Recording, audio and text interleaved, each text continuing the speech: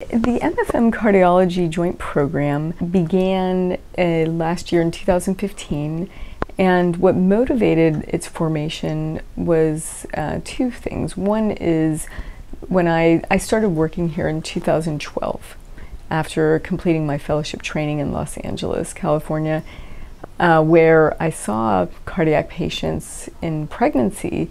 Upon beginning my work here at Montefiore, my first week I was in the CICU, the cardiac intensive care unit, and immediately connected with the cardiologists here at Montefiore in caring for a very sick patient who was pregnant.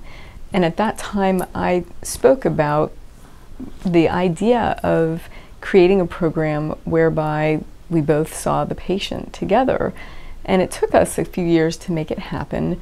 At the end, in January of 2015, in our Obstetrics and Gynecology International Journal, it was reported that the #1 cause of maternal mortality in the United States no longer was hypertension in pregnancy, no longer hemorrhage or infection, it's cardiovascular disease in pregnancy. Worldwide, it's hemorrhage, but in the United States of America, it's cardiovascular disease in pregnancy.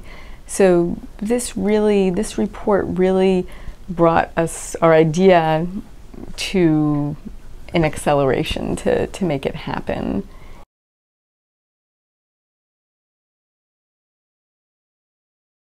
Adult congenital heart disease, so you recently heard from Dr. Zaidi that there are more women who are being corrected in their younger years so that they survive to reproductive age and choose to have family as they should.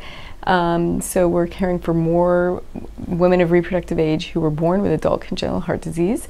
There's also women with something called cardiomyopathy, which presents at the last part of pregnancy and entering into the postpartum period, not caused by anything else but the fact that they are peripartum. It's called peripartum cardiomyopathy. We see much of that.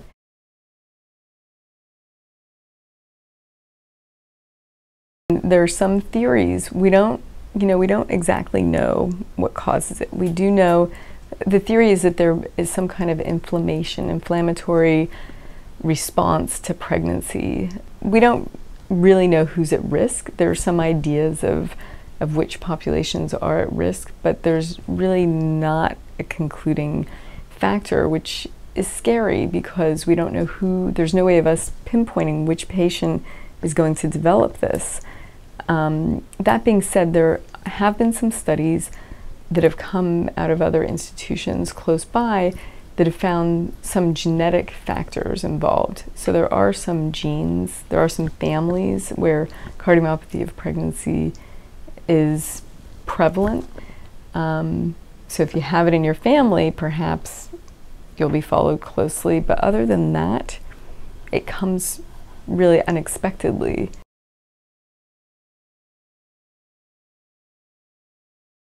Unfortunately, some patients, their heart function does not recover, and some patients end up with heart transplants or death, unfortunately, whereas other patients, their heart function will fully recover, but they have to be followed very closely by a cardiologist, and frequently, not just 3 months after pregnancy, but up to 1 year, sometimes up to 5 years, depending on what happens with their cardiac function.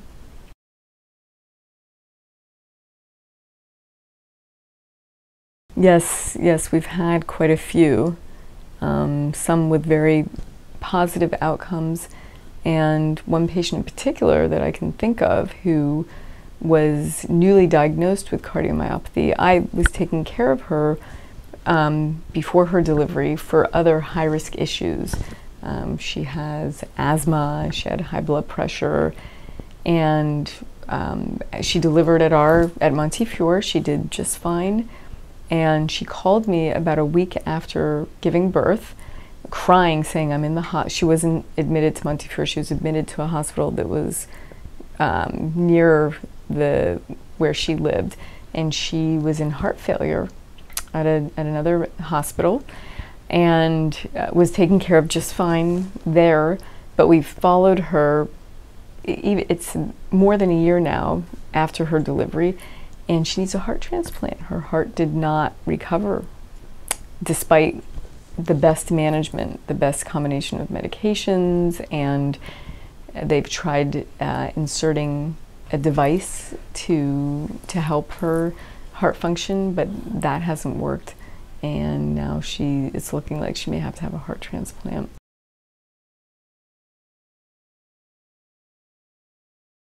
That I think is pretty positive that she will, and hopefully it'll prolong her life, because she now has 5 children, to look after, and so I'm hopeful